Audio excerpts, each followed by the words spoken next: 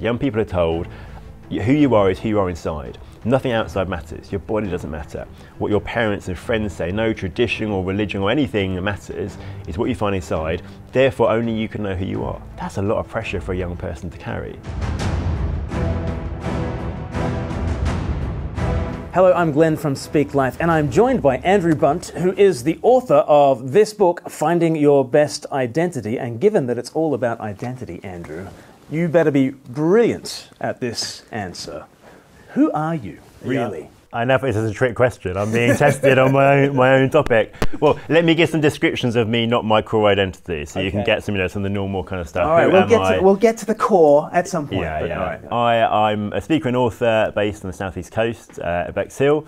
I work for an organisation called Living Out, and we exist to help people, churches and society talk about faith and sexuality. And for those of us in Living Out, that flows from our own experience of being people who are same-sex attracted or gay, whatever terms you want to use, but want to faithfully follow Jesus. And so the book is partly flowing from my own experience of that and my story and kind of identity questions I've had, partly related to sexuality, partly other things. But it is a bigger question, isn't it, than just gender identity and sexuality and sexuality. Who am I gets to the heart of so much today. Do you think it sometimes is too important in our culture, that sense of who I am is almost a question that trumps everything else? Yeah, it's true, yeah. Certainly questions of identity, who am I, are more prominent in our culture than they've been probably in most, if not all, cultures historically. But I don't think that means it's not a universal human question on some level. Some people say, no, it's a kind of a pointless modern preoccupation. Mm-hmm. And actually, I think at its core, who am I is a very normal human question. I think the Bible would point in that direction. But yeah, there's a risk we get almost too preoccupied with it. And certainly I think there's a risk in our culture we approach it in the wrong way and unhelpful ways. Yes, and in your book you talk about different wrong ways that we might try and find an identity or express an identity. You talk about others deciding who I am. Tell us that paradigm. Like, where am I situated if I'm asking the question, who am I, and I'm letting others decide for me? So yeah, I think it's a really common way that people in our culture do form identity, by which what I'm talking about there is kind of our sense of self, who deep down we truly believe ourselves to be. And that ultimately has an impact on how we live, so I call it our controlling self-understanding. And in our kind of others decide approach to identity, as I've termed it, that sense of self-understanding is shaped by the opinions of other people, is what people think of us, or in reality what we think they think of us, because let's be honest, so often we don't actually know for certain what people think of us. And really it's kind of based on this unspoken idea that there's some criteria we've got to live up to, and that people are evaluating us and judging us against those. Could be literal written criteria, like a set of laws. Often it's unspoken assumptions, the criteria for being a successful person or an attractive person or whatever it might be. And we assume or learn people's kind of evaluation of us, and we absorb that as our sense of self. And our core sense of self gets shaped by and based on what people are thinking of us. Okay, so tell me about that for you growing up. So you're a Sussex lad, aren't you? We're based here on the south coast, and you've come across to Eastbourne to talk to us. So you grew up more recently than I did. A little bit, maybe. But so earliest memories in which decade are we talking? The 1990s. In the 1990s, okay. In fact, because I noticed in your book at points you talk about, I felt like a freak, I'm a weirdo. Which, of course, you're referencing Creep by Radiohead at that point, aren't you? No? Am I? No. No, if only. Classic 1992 song. Yeah, see, at age one, I wasn't listening to Radiohead, I'm afraid. I'm a creep, I'm a weirdo, what the hell am I doing here? It was a wild time, the 90s. There was a lot of grunge, and there was a lot of identity questions, and people feeling like freaks and weirdos. But you're growing up in the 90s, not listening to Radiohead, probably watching Teletubbies or something instead. Yeah. How are you processing these identity questions as you're growing up and into adolescence? I think, I only realised in my 20s that I had been living with this unhealthy sense of identity of being a freak and a weirdo. But I think it did start way back in childhood, and it was this others decide kind of thing. I just remember at school, there were things that made me feel like I didn't quite fit in. And some of that was true. I was, I think, the only Christian in my class, and I was chosen to follow Jesus. So I was quite kind of confident about that so people knew that, I guess, and that shaped how I lived as well. And that marked me out as different to other people. And other kids in my class used to kind of joke and tease me that I was going to become a vicar because this thing was kind of really important to me. But that joke was talking about difference between me and them. I also just didn't feel I fitted in with the other boys. And so pretty much all my friends were girls. You know, lunchtimes, almost all the boys were off playing football. I was with the girls trying and to be honest, failing to do handstands against the hedge. And that also just marked me out as different. So I didn't even realise it was happening, but I was assuming that because in some ways I was different from other people, that made people think I was a freak and a weirdo. I was kind of failing on the criteria for being normal and fitting in. And I absorbed this assumed narrative of what people thought of me, which shaped my sense of self, even without my realising it, to believe I was a freak and a weirdo. And this had a kind of this had a dimension in terms of gender identity and had a dimension in terms of sexuality as well. How is that playing into this? Yeah, so gender, so a time in my childhood when I very much came to the conclusion that I was a girl trapped in a boy's body. I remember it so vividly because I remember the day I was struck by the fear that I might get pregnant. Clearly, not working out, knowing how these things work, but my kind of fear was, wow, that would reveal this big secret. I need to not get married, not leave my parents home and stuff to kind of hide this. And I look back now and I think what was happening was this sense of I was a gender non-conforming boy, so I didn't fit a lot of the stereotypes about boys. And my kind of childlike conclusion of that was, well, because I'm not like the boys, and in some ways I'm more like the girls, that must mean that actually I'm a girl. And even though other people don't seem to think that, and my body doesn't seem to think that, that must be the case. And that kind of then fed into an internal sense of, oh, okay, actually, I think I must be a girl. And so it's an interesting actually interplay, I think, between it was both an others decide identity, what I thought people kind of evaluated me as not fitting in with the boys, which actually fed into what we'll come to an I decide identity of what I felt inside. And then with sexuality, I come to my teenage years, I begin to realise that my romantic and sexual attractions are for guys rather than for girls.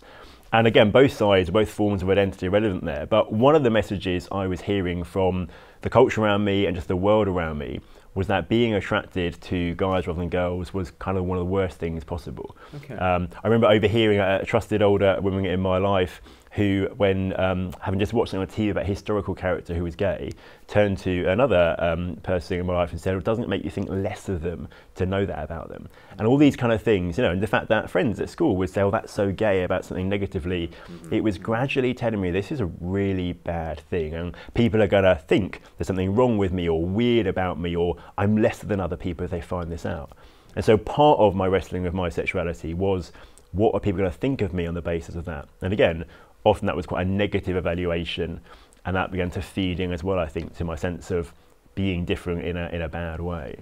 And do you think if you had grown up 20 years later and you were having these sorts of experiences today, do you think with our sort of gender ideology and what people are thinking in terms of trans movements, do you think that would have moved you further towards thinking that you were a girl?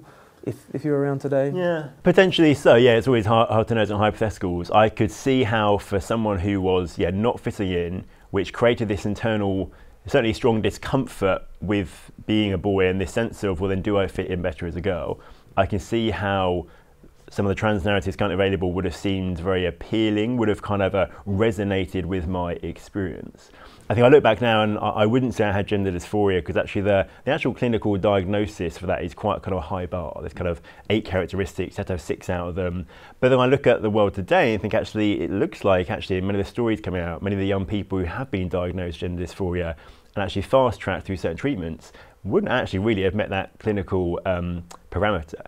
And so I sometimes wonder today actually if I had started to ask those questions, if I had gone to a gender clinic say, I think I could easily be one of those numbers, even though, technically speaking, in a sense, that wouldn't have been the right way of helping me in that. But I can see how my experience mixed with, you say, kind of narratives and culture could easily have taken me down a certain path. But that is an interplay between what others say you are and who you say you are. And I guess nowadays we're into expressive individualism, and who I say I am is kind of almost the final word on the subject. Tell me how that works out at a personal level as you're trying to navigate who you are, but tell me also what that means at a societal level if we're all trying to discover ourselves and name ourselves. Yeah, I mean, it means some problems, I think, on both sides in a sense, because this is the other form of identity, an I-decide identity, where that sense of self gets shaped by what we find inside, feelings and desires. And particularly in our culture, we're told it's our sexual desires and our feelings around gender, whether we're a man or woman, neither, both or somewhere in between, which are the most important about us. On an individual level, I think it turns out to be really unhelpful for people in two ways. One is the pressure is put on you to work out who you are. And this is what we're seeing, I think, young people hearing, we're seeing the negative impact of this pressure. Young people are told, who you are is who you are inside. Nothing outside matters. Your body doesn't matter. What your parents and friends say, no tradition or religion or anything that matters is what you find inside. Therefore, only you can know who you are. And knowing who you are is so vital because you need to know who you are, embrace that and express that to find your best life. That's a lot of pressure for a young person to carry, especially because all of us can relate, especially maybe in our teenage years, that we look inside, and let's be honest, there's a whole mess of stuff. We don't know what's going on so often, feelings and desires that are changing and fluctuating and contradicting. And so I think one of the negative impacts for individuals just actually is this sense of incredible pressure and the stakes being so high. And I do think it's likely that's one of the reasons we're seeing such a mental health crisis among young people at the moment. And then more broadly, for society, you get problems because if we're basing our sense of self and in living out a life from that purely what's based on what's inside, we're kind of ignoring the things outside. And therefore, often, even if unintentionally, you get situations where embracing the internal actually harms things externally. So there would be kind of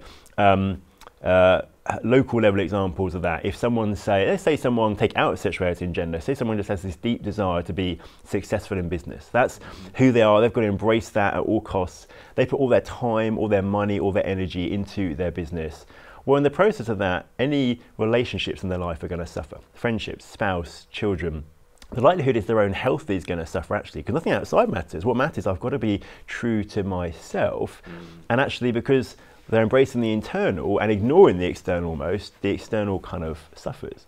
And you expand it out to the cultural level and we're seeing bigger pictures of that. The kind of huge tension we're having at the moment, like huge debates around, for example, the safeguarding of single-sex spaces, is this thing of there's just inevitable clashes and tensions and problems when we say who you really are is what you feel inside, and we don't consider the potential impact of that on things outside when people follow that narrative and seek to live it out and embrace it. Yeah, and you use the example of Frozen, a great example, certainly in the Let It Go song, of someone who, you know, I got to see what I can do to test the limits and break through. No right, no wrong, no rules for me. I'm free.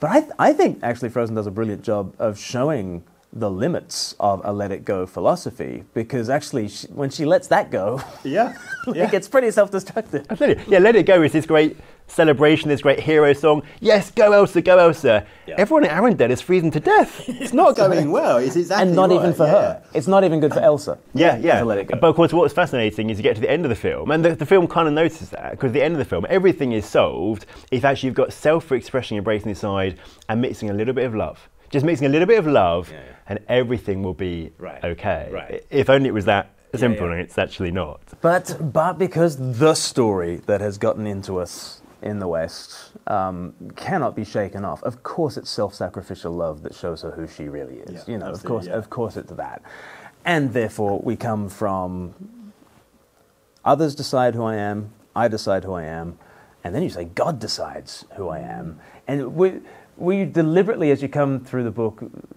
were you deliberately sort of framing that in a jarring way? Because there's something about, like, if you're living in Frozen World and you're on Team Elsa, what do you tell me? God decides?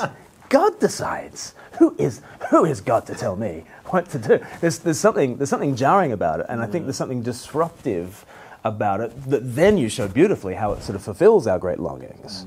But to begin with, God decides. That's a big pill to swallow, don't you think? Yeah. It's interesting. It wasn't deliberately jarring, but you're absolutely right. In our cultural context it so easily is. But as you say, what I want to do and try to do in the book is show, even if our instinctive thing is, this doesn't feel like good news, this doesn't feel life-giving, actually when we think it through and when we step into it and experience it, it is the best form of identity, hence the title, and therefore our best life is found by living out the identity that God invites us to receive from him. Yeah. So tell me, what does that look like? Because you do a beautiful job of taking us to Ephesians 2, and you talk about how we are in Christ, clothed in him, and it's like a morph suits. Now, have I got morph suits right? Those are those things that are just all-in-one spandex kind of, yeah. And you can't even see the face. Yes, it's just slightly creepy. So we're in Christ in the same way.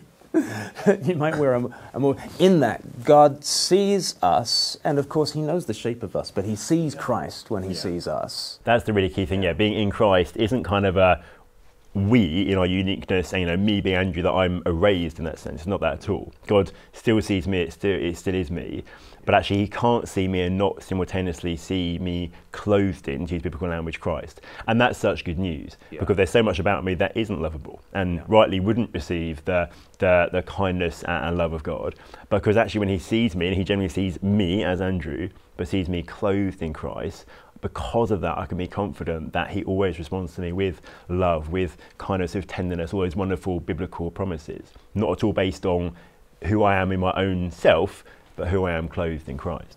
And how does that help me to figure out the particularity? Because there's something beautiful about the equality of all people in Christ. There's something beautiful about oneness with Jesus and being clothed in Jesus and appearing before the throne, just dressed as Jesus and loved with the very love that the Father has for the Son. How does that help me to figure out the particularity of Glen and the particularity of the gifts that he's given me and the way that he's shaped me and the contribution that I can make in the world? It feels like those are two different things. There's the beautiful God-declared identity that I have in Jesus, but then still don't I have to wrestle with all the mess of there's me with the complicated struggles that I've got. Yeah, with the good and the bad things in our life, I guess. I think why it's helpful is it moves the place of where we find our sense of worth and value. And so actually we instinctively place that on all these things that are unique about us, and the good and the bad. And that's why both on other side and either side identity, things get messy, because often you end up with bad identities actually. People might think badly of us because we're not very good at something, or we make a big mistake, or actually we're honest, there are some bad desires and feelings in us. Actually, if kind of worth and status and value aren't based on this bit, but are based on the bit over here of what God says about us, what God says about us based on what his Son has done, how he thinks of his Son, who we're clothing him, I always know that I have worth and value. I always know that I'm fully and totally loved. That can't change. Yeah. That gives me the freedom to work through the mess over here. It gives me the freedom to recognise the things that I'm really good at and the things I'm really bad at. And actually to be able to healthily acknowledge that, to healthily say, actually, I've been really gifted in this, so I can do this really well. That's an area I really struggle in, but I'm really not very good at. But that's okay, because my worth and value isn't based in any of that. Right. And also when it comes to things like sexuality and gender, it allows us to genuinely acknowledge our experience. I can unashamedly acknowledge, my romantic and sexual attractions are pretty much exclusively for guys, not for girls. I don't feel ashamed about that. I don't need to try and lie about that or repress it in the sense of pretend it's not true. I can be honest about that, but I also don't have to indiscriminately embrace that. I don't have to embrace that and live that out to find my best life. Actually, because I'm a child of God, my best life is found by living out that identity. And that means taking all of this stuff and kind of putting it through the lens and the filter of what does God say in his word? What's he revealed to me about what it means to thrive and flourish, about actually how I honour him with all of those things. Yeah. And so with desires such as sexual desire, I get to acknowledge it's there, but then say, okay, how does God call me to steward this and respond to this for his glory and for my good? I like that. And I always tell the story of Greg Louganis, who was an Olympic diver in the States, and he won every gold medal going, got the world record every time, and he was always known for delivering under pressure. So if he had to give the perfect dive from the 10-meter board and absolutely had to nail it, he would. And down he'd go. And he was once asked by Sports Illustrated, how do you perform under pressure? And he says, I climb to the top of the 10-meter board, I remind myself my mother loves me, and I dive. And it's this beautiful, and actually when you press into his backstory, he was actually adopted, and there's a really interesting story about the very sacrificial love of his mother, of his adoptive mother. A beautiful story of because of her sacrificial love that he is so assured of and so grateful for, it's liberating. Yeah, yeah. And then it's like, if I belly flop into the pool, my mother still loves me, you know. and I think we've kind of got that in Christ, don't we? Yeah. That whatever hash I make of like life here, and that doesn't lead me to be careless about how I live in this life, and doesn't lead me to. It leads me to lean more into my distinctives and to freely live out what God has given me to do, because all the most important stuff is already secure. And then you can find that identity. And I love that point that you're making about if you take the massive question mark over your identity out of the realm of sexual desire and activity, that depressurizes that level quite a lot, doesn't it? Yeah. Because you're not defined by your sexual history, you're not defined by your sins, you're not defined by your attractions or patterns of attraction. But, as you say, you're defined by the scriptures. Now, what if someone comes to you and says, okay, but the scriptures have just this restrictive, backward, bigoted view that might have been fine 2,000 years ago, but this is 2023, Andrew Bunt. Why would you ever follow an ancient book like that? Yeah, which is for so many people who we encounter the kind of perspective they're coming with. And I think that's because we kind of have to put our hands up to the church and say we have done quite a bad job at understanding what the Bible says about sex and marriage and relationships. And understandably, therefore, actually, the kind of historic position just doesn't sound very life-giving and very good news. And I think we've kind of we've had a lack of depth, I guess, in our understanding. We've kind of said some of the black and whites of here's the do's and don'ts of the Bible on sex and marriage and stuff, and not done the why. And the why is the really important starting point for seeing this as the good news. And so the big picture, quick answer to that is the why does sex and marriage exist in a biblical picture? Ultimately, because of Christ and the church. That sex and marriage are meant to be this picture of the union between Christ and the church, a union of two, a committed union, exclusive, lifelong, representing the eternal union of Christ and the church, and a union of difference. The reason I don't think it'd be appropriate for me to marry a man is actually that wedding, that marriage wouldn't be a union of difference as Christ and the church are different. And what that tells us then is our experience of sexuality and the fact we are sexual beings, ultimately the kind of end goal of that isn't actually sex.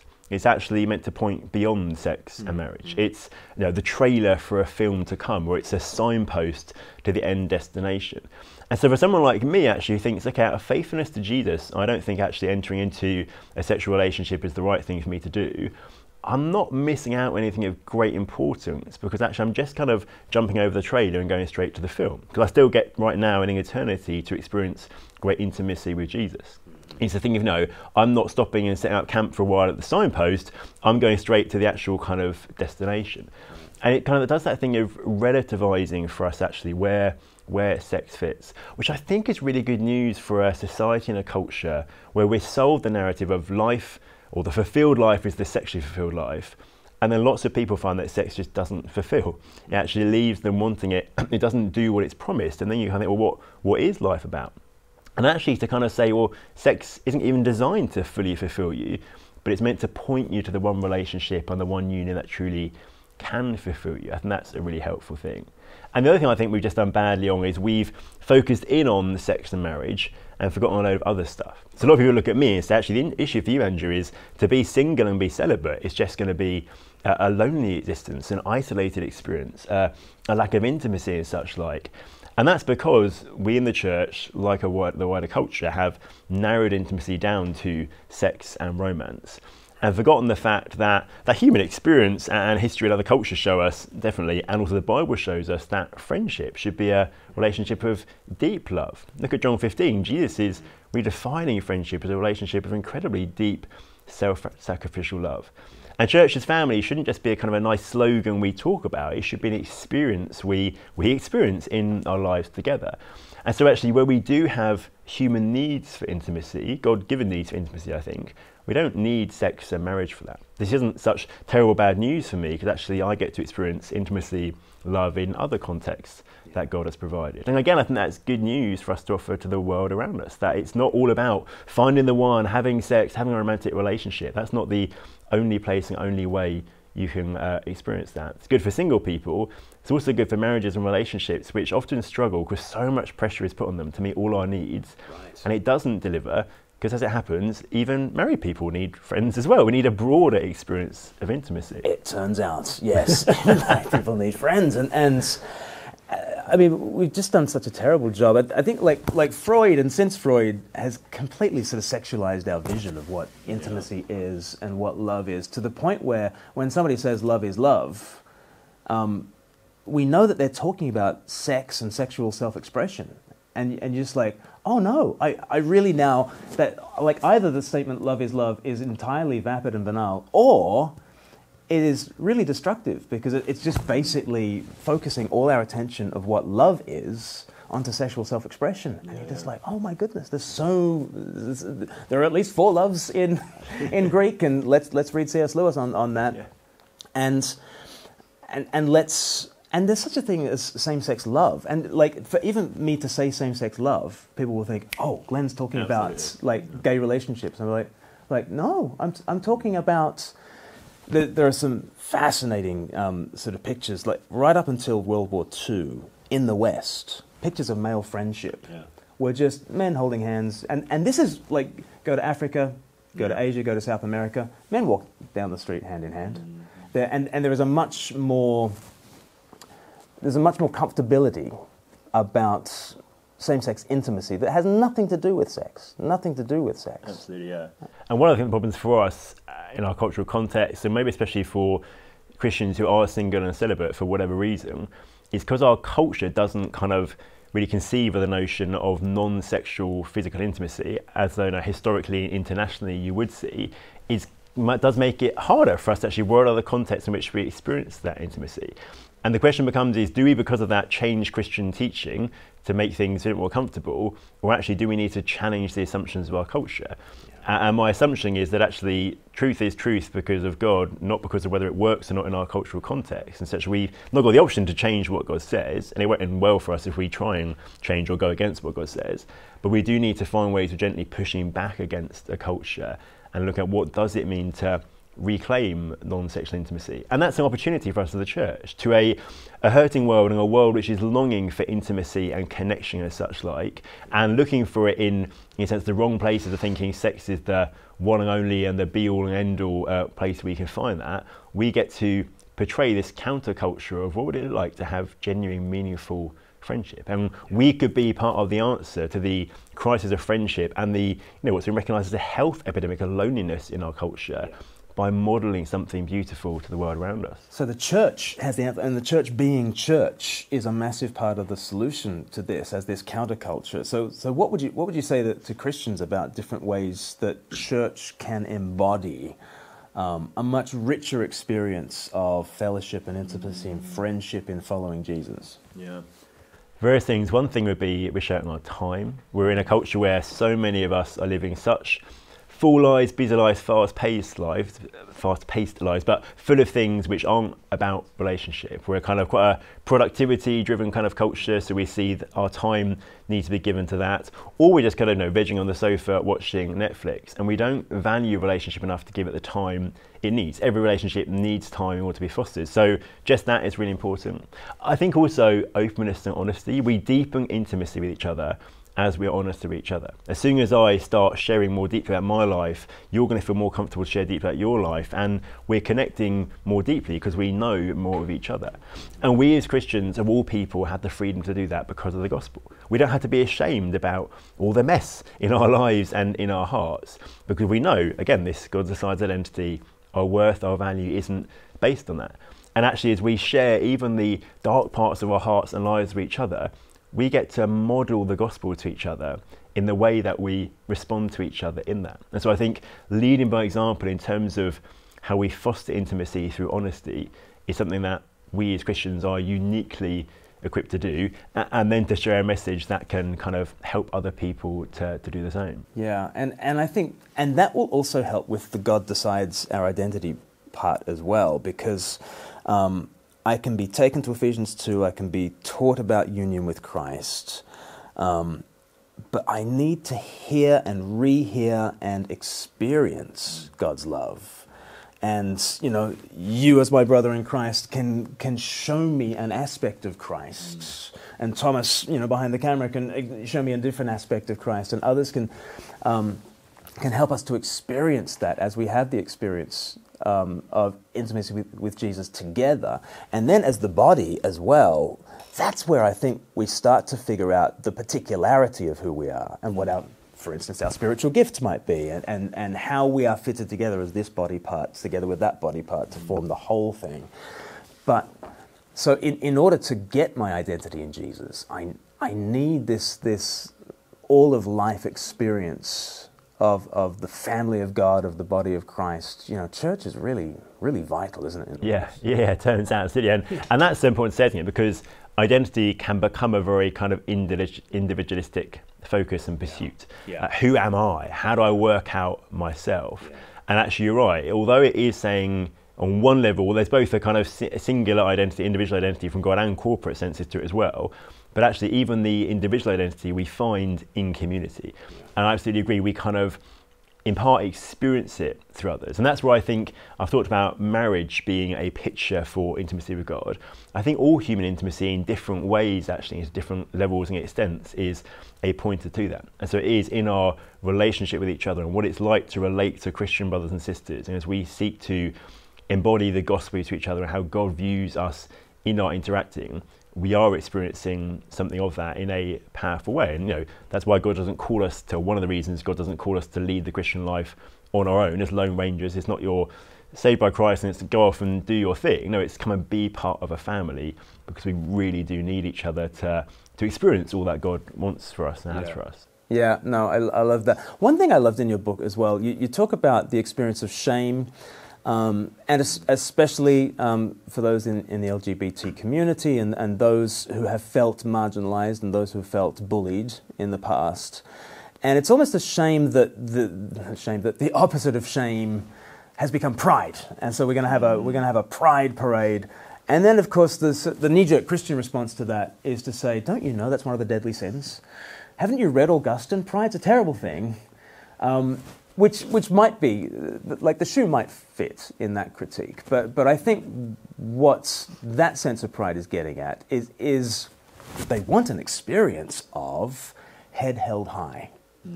No longer internal folding and the shuffle and the downward gaze, but a sense that they want to be able to walk with head held high. And yet in the gospel, like we've got that, don't we? We've got the answer to shame. What would you say to someone who just feels ashamed of who they are? Maybe it's because of certain struggles with gender identity, or who knows? There are a million reasons why someone might feel ashamed. What does the gospel say to such a person? Yeah, well, absolutely. I think that the gospel is the answer, and I talk in the book about the gospel being the invitation to freedom from shame, because shame ultimately, I think, tends to be rooted in the kind of others decide form of identity. It's others' negative kind of assumptions of us or evaluation of us. And actually, when we respond to Christ and we're united to him, God relates to us based on who his son is, what he's done, not anything that we've done.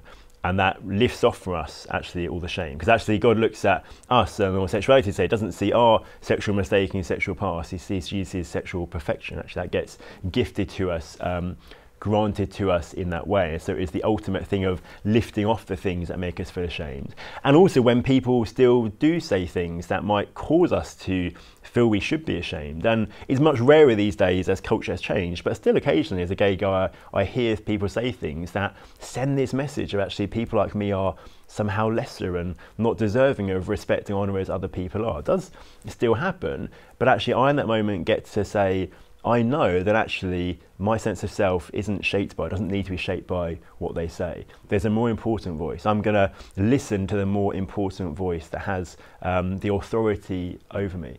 And it's also the case, I think, that we need this answer to it, because the offer, or the answer offered to us by culture, is kind of well, just ignore the other voices and remind yourself that you are loved. Say these mantras over yourself. Right. You are loved. You are important. All this kind of stuff. Exactly. Yeah. People like me. And the problem is we don't seem to be able to convince ourselves of that, because there's no basis to it, there's no foundation. Yeah. Actually, God's saying you are loved because you're in my Son. There's foundation, there's a reason, a basis, and actually me just saying it to myself, there isn't. And in a sense, actually, I say it to myself, there's no basis, it's more likely to make me think, but am I? But I'm so unlovable, how does it work, And just recently, actually, I heard Glen Harrison, who's a emeritus professor of psychology, psychiatry, important difference, saying there was a study that was done, and they found that those kind of statements of I am loved, I'm important, those kind of self-help statements, they did a peer-reviewed study on it, and the people who started with high levels of self-esteem found that reflecting on those statements for 20 minutes a day made a small increase in how they felt. Okay. But the people who started with low self-esteem, 20 minutes a day focused on statements like that, actually decreased their emotional wellness. It had the opposite effect. Right. And I think that's probably because there's no foundation to it. And focusing on the things just makes you go, but is it really? Who says so, Yeah. We need an external validator, and God is the one who can do that for us. Yeah, and in terms of identity, one of the verses I always come to on identity is Proverbs 20, verse 5. The purposes of someone's heart are deep waters, but a person of understanding draws them out. And it's the sense of, I look down to myself, and I don't know myself very well. It's deep waters, it's murky, I can't see the bottom, but somebody else can draw me out. Yeah. And suddenly I'll say something, and they'll just say, "Oh, why did you just say should then?" When you just say, "Oh yeah," and we need each other. Yeah. And I think that's why others decide identities are really common still. So it's often said that others decide, or what in some formulations is kind of a traditional form of identity, is historic cultures, and certainly not modern Western cultures. And there's nuances of it which I don't think we see in modern culture so much. But I know loads of in friendship, in pastoral ministry, loads of people whose sense of self and their related sense of worth and value is based on what other people think of them because of other things. And even though the more prominent message in our culture is be true to the you who's inside, to yourself in that sense, lots of us instinctively are shaped by the opinions of others. And I think that is because we are created to receive identity externally. It's just we look to other people externally, not to our creator externally. So there's a reason why, even though the cultural narrative in so many ways has changed, the actual experience of many people hasn't, and it's revealing actually how we're created and how things are meant to be, but we are looking to the wrong external source rather than to God. Yes, and God includes the people of Christ in mediating his verdict upon us. So I love Dietrich Bonhoeffer's book Life Together, and one of the great lines in it is he says, "The Christ in the word of a brother is stronger than the Christ of your own heart." What he means by that is I can nurse a sense in my own breast that Jesus loves me, but that's got nothing on you eyeballing me and saying, "Glenn, Jesus died for you." Whoa.